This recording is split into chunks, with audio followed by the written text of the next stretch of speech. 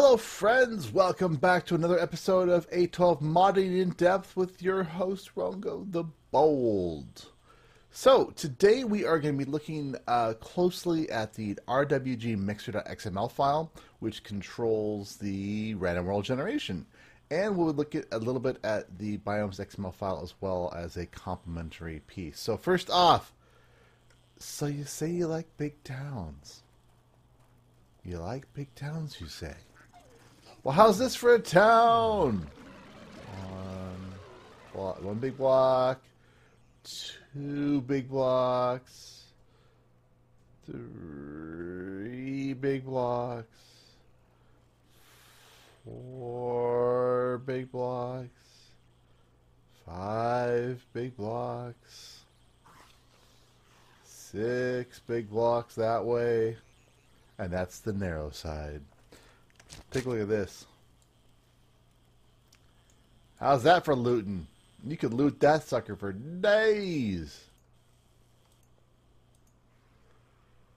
So this is a double size wasteland hub. And yeah, you could pretty much just stay in this town and never, ever go anywhere else. And you would be perfectly fine. It's got desert on one side. It's got pine forest on one side. It's just a massive town. So we're going to be looking. Oh, it's even got snow on one side. Nice. Got everything. It's wonderful. It makes me weep. And look at this freaking cliffside. It gets carved out. So basically there's a padding around the city that still is... So this area here is still quote-unquote wasteland biome. So you get the same kind of spawning as you would get in the hub itself. So it gives you a little bit of a space around it. And then, wow, yeah, look at that cliff. That's some serious cliff. Baby got cliff. All right, so what are we doing and where are we doing it? Okay, let's go ahead and exit out here. Remind me not to spawn in the world. All right. So, the RWGMixer.xml file. So this again is located in your data, your 7 days to die, your CMAPS, common, 7 days to die, data, config directory. And it's RWGMixer.xml. So we're going to go through this really quickly, kind of explain what it's doing. So at the very top, vanilla rule set, so that you can actually define new rule sets, which is kind of cool. And I'm not sure if it would... This way you can kind of play with your stuff. So what I've done in this case is I increased high density to a 1 probability and low density to 0.05. So most of the time it's going to give you a high density hub.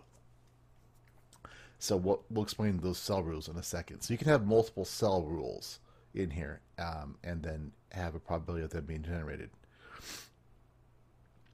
And this confuses me slightly because there were some low density.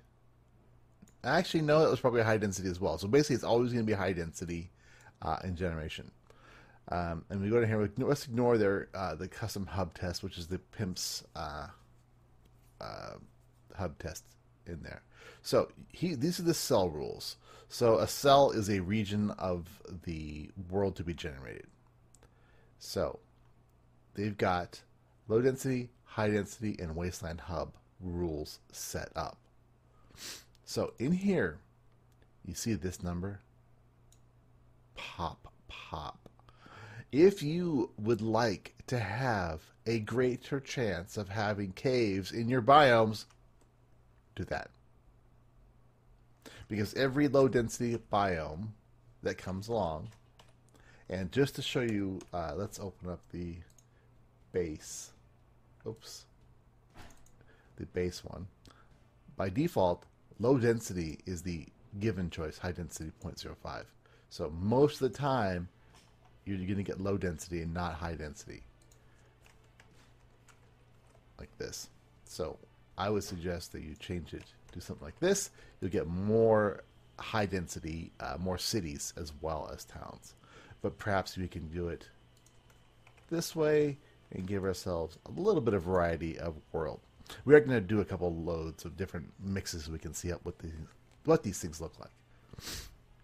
Pardon me, I got a little bit of stuffed upness today. So, the cells themselves. Let's look at these again. So we have cave counts. Let's get ourselves some happy, dappy caves in the low density areas.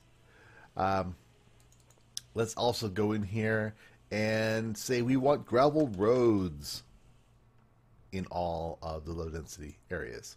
Path radius, so this is how wide the roads are going to be. If you want narrower roads, you can go 7 or 5. You want to do odd numbers. Okay, and then the rules for the hub in that cell. So think of the cell as a region. I'm holding my hands up to describe it. Just as a zone in the map that's being generated. And in that zone, there's a chance of getting a small city, a rural small, or a town small. There's also a town large that's defined. And you can define your own hub rules as well. So there's a 0.1% chance, or 10% chance of a small city, a 50% chance, well, again, it doesn't actually add up. I really wish they would make it so it added up to 100%. And then a town small. So you could adjust these as well, so you could indicate you want more cities, more small towns, and more just rural. So rural is going to be like that, just a 1-2 store kind of layouts.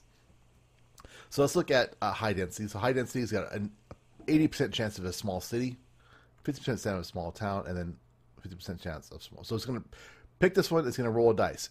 80% or less, pick it. Yes. If it doesn't get that, then it's go here. It's going to go, okay, 50% chance or less or no. Doesn't, then it drops the next one. So it's going to check each one before it fails the next. Otherwise, it'll default to, I guess, wilderness default. So we've got high density. So a wasteland hub, which is defined, no caves in this hub city. Asphalt hub rule, city small. So it's still using the city small hub rule. There's no city large hub rule defined. But you could define your own hub rule. So now we get to the hub rules section. So here we go. You just give it a type. And then you get your width and your height. So width and height is the north, south, east, west extent of the city. And block basically is 96 units in this case. By default, this was 206 414. 206 414. That's what made, when I doubled that, is when I got that really nice large hub city. So if you wanted to go have a wider variety, you maybe go from small to large, and then you would get a really big town extent. So let's look at, so we got a large town and a small town and a rural town. So up here in our, so they did not add a chance in the high density of a town large. It uses the same basic rules, it's just bigger. It's just not that much bigger. Max is 200, max is 250, so it's not like a big difference. But you could go with a bigger number here. So let's go with the same values as the small city for the town large. Okay, and then let's go up here into our high density, and we're going to add a town large cell option, and we're going to give this an 80% chance as well. So highest chance is towns. So towns are, again, we'll show this lamp in a second here. Towns aren't going to give us that many of the box stores. All right, so these are towns or rurals. So hub rule none, there's just nothing, and there's a little test here that they have in. So here's the wilderness rules. Wilderness rule default is the one thing, and then they've got path type gravel. So this is those little forks that come off the roads. Wide is too wide. Maybe you want those paths a little wider. Maybe you want those little gravel paths 4 blocks wide. Or 8 blocks wide, actually. Because remember, radius. Double it. Gravel. Prefab rule, wilderness POIs. Probability 1. So everyone's going to give you a POI. Cool, cool, cool, cool, cool, cool. All right, now we get down to our prefab rules. So, this is going to go with town large, wasteland hub, wilderness POIs, etc. So in here is where the stores that are going to be spawned are defined, and they're kind of classes of things. All right, I hope that's better. Okay, so in here, you've got city blocks, city buildings common, city buildings uncommon, and city buildings rare, common, and then a probability for each one. So this is kind of a class of rules for what buildings would be built in the Wasteland Hub. Same goes with these and these. So these are basically basically loot lists for that prefab area. So again, we we're basically passing down a whole bunch of data. So we got town large. So town large is defined there, which is called in here. So you can see how it kind of cascades down. So when it calls that town large, it's going to call this, which is going to generate these blocks here. Okay, when it's building a building.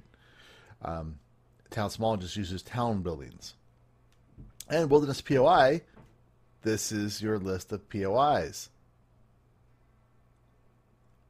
So awesome, right?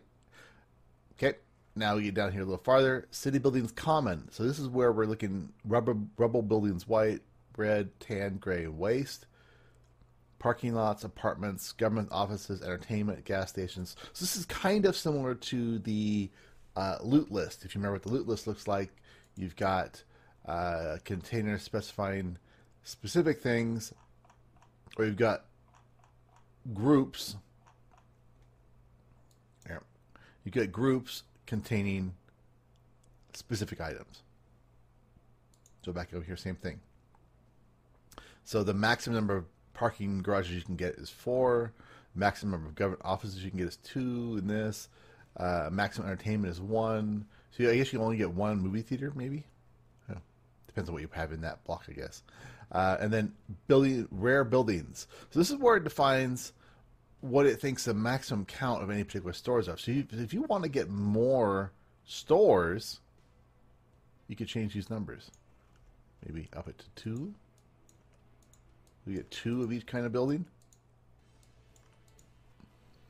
And I want to show town buildings is that bomb shelter.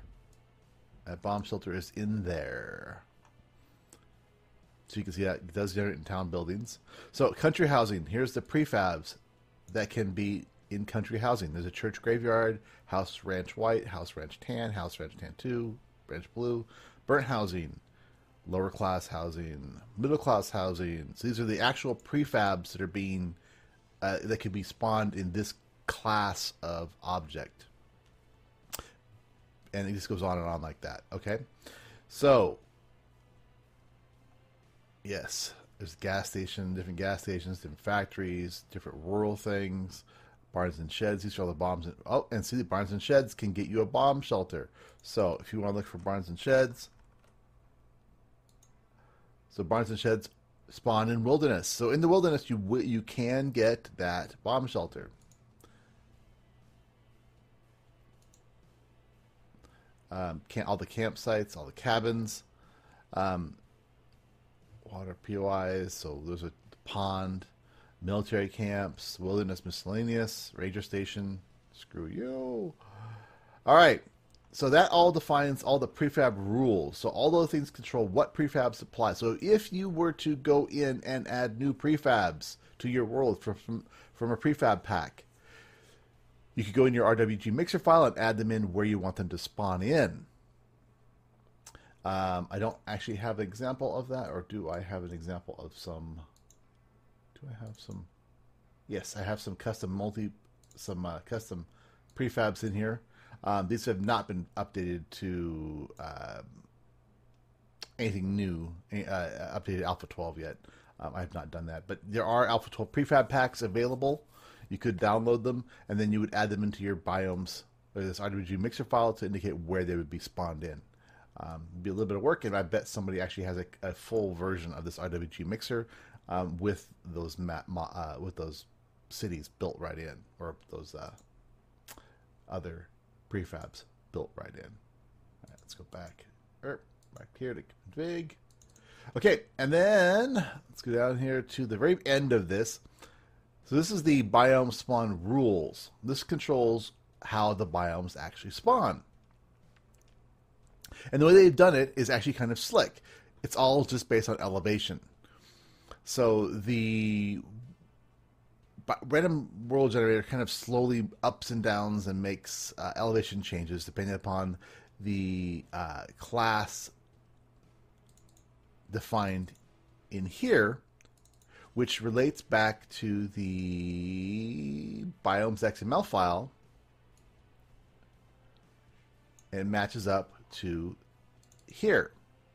Okay, so when you, for instance, here, biome spawn rule desert is everywhere from 0 blocks, and 0 is actually 62, I think, is where 0 is as far as spawning goes. So everything from from the ground, let's call it sea level. Okay, let's call 0 to be sea level, which would be actually 62 blocks of stuff below that down to bedrock. But at that level, everything from there to 20 is desert. Everything from 20 up is plains. From 50 up is forest. 80 to 110 is pine forest. 110 to 255 is snow. Now, it is not a hard and fast thing. So what will happen is, let's say it's generating the biome, and that biome is going to have some height variability that is based off of the terrain class. Okay? So this terrain class defines how mountainous, literally, in this case, that region is. So in this case, the terrain class is forest. So maybe the forest doesn't have as many hills and valleys and things. The pine forest uses mountains as well. Desert, or the plains biome uses desert as a how elevation changes. The desert uses desert, obviously.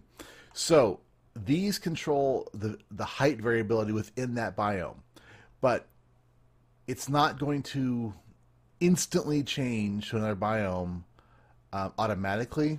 There's some like feathering going on, so don't expect just because a block goes to 21, it's not instantly going to turn to a biome.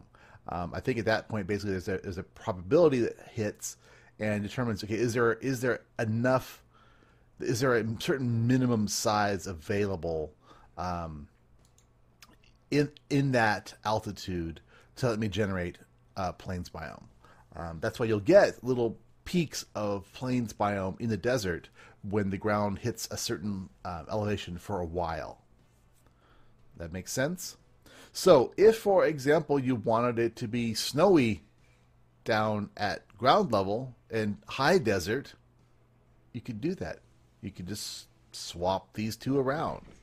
Or if you wanted everything above 110 to be burnt forest, shit, you can do that. You can do pretty much anything you want to with these elevation changes. Or you could tighten it up and say, I want the plains to be really a large chunk of the world. You could just get rid of plains. Or you could move plains up and get rid of snow. You could get rid of so basically the forest maples up are lower than pine forests up higher. Maybe you don't want the snow. Maybe you don't want any snow at all in your world. You could get rid of that and have this go to 255 instead. So there's a lot of variability that you could change here to make your world different, if you wanted different kinds of things, especially if you went into your RWGMixer file, or no, sorry, into your biomes file, and you change this terrain class mountains, maybe on the forests, and changed it to desert, so you had, cliff faces and stuff, but not as much elevation change. You could do that, and then maybe you would ever get that really high peaks or whatever in your world. So I hope I've explained that okay. These are going to be implemented later on, I'm guessing, as all these other pieces, especially the radiated stuff. But I've gone with a burnt forest sub-biome that I added into my... Let's see, where did I put it here? Boop, boop, boop, boop. Sure, yeah, burnt sub-biome I added into plains, forest, and pine forest, so that I could have a little bit of burnt area, just kind of out there in the world, which is kind of cool. All right, let's just as one last experiment before we load up a new world here. Let's go ahead and I want to get rid of the pine forest in this example. I'm just going to comment this out for right now, in case you don't know. That is an open comment. That's a closed comment in HTML and other stuff. So I apologize for the vacuuming noise in the background. Let me see if I can pause for a moment. Okay, and then we're going to go ahead and take this and go to 80. So basically, we're going to have a lot more snow in our world. Snow. We're going to have bigger. Stuff. I'm going to add this bomb shelter into, where should we add it to make it more common?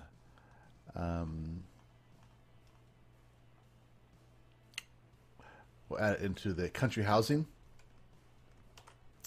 and we'll add it into city buildings common. Okay. So now just a bunch more stuff. So we've changed the number of caves, we've changed the size of towns, we've added a town large, or actually implemented the town large into this. High density, we made high density more common. It's still not all the time, so we're still going to get a good mix. City small, let's look at city small. Let's add that into city small. So that uses, so let's go to town small. Town large, town small, wilderness POIs.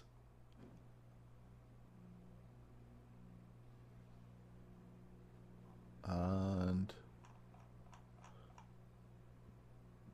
prefab rule, town small. There we go, town buildings. So town buildings, I want to make sure that is in there. It is. Okay. All right, so there's all our changes. Give me a few minutes here. I'm going to start up a new world, and then we can explore a little bit. Okay, so here we are in the world, and right off the bat, caves, cave, cave, cave, cave, and look how wide the gravel paths are.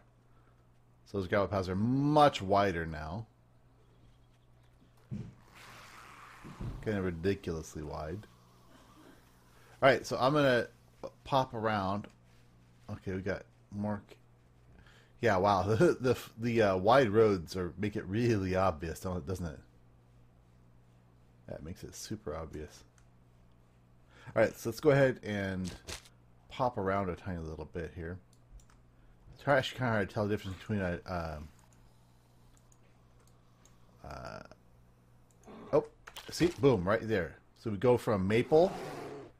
Screw you, bear. Yeah, sit down, boo-boo. So we go from maple forest right into pines and snow. So you see that we basically have skipped out on the pines biome, which I kind of like. I actually kind of like that. Just goes right into it. Okay, let's do some more.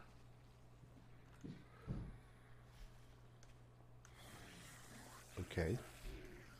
Slightly odd thing there.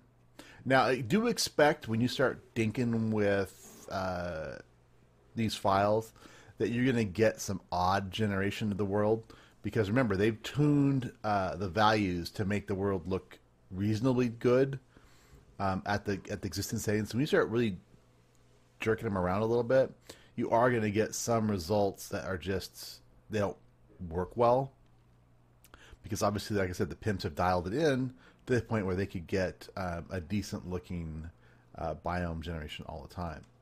Oh, I also noticed that this road,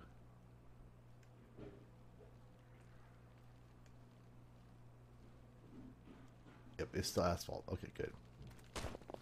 Run, run, run, run, run, run, run, run, run, run, run, run, run, run, run. Up!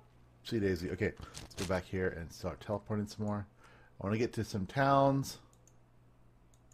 You're probably going to end up with a lot more snow in this one, because remember that snow goes from a low elevation to a very high elevation. So you're going to get a lot more snow with the current setup we've got set up and going here.